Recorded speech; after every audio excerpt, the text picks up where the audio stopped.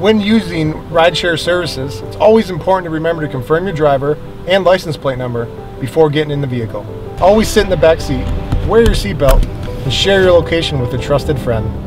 Track your GPS route on your own map to make sure the driver is taking you to the correct location.